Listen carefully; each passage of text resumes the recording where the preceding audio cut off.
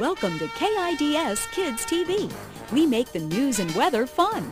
Let's go live to the Magic House newsroom where our anchor is standing by. Good morning. I am Heather Shelton, and welcome to Kids News TV.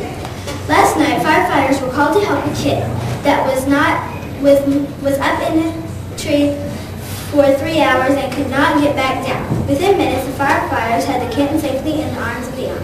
Good work, firefighters. Now here's a look at the weather. Hello, I'm Julia Gillespie, weather person for Kids TV News St. Louis. It looks like rain. Showers will be moving into the area today. A light drizzle has been reported this morning and is likely to turn into a major downpour by this afternoon. Late this afternoon, the showers will end, the sky will clear, just in time for a beautiful sunset. It is cold today in St. Louis. It is going to snow. There will be no school today. Go out and make a snowman. Tonight will be a perfect night for watching the stars. Now back to the newsroom for more on today's events. Hello, I am Crystal Lee and this is Kids TV News. Here is a look at today's news. Recycle, recycle, recycle. That is what these third graders are doing to save the environment.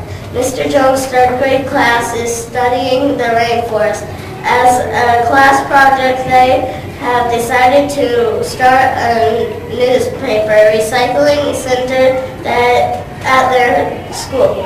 We hope that by recycling newspapers, we can save the trees in the rainforest from being cut down to make more newspapers, said Mr. Jones.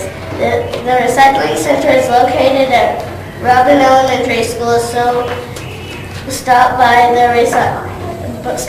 recycle those newspapers.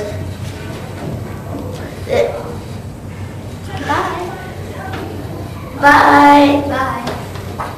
Goodbye. Thank you for watching today. Goodbye.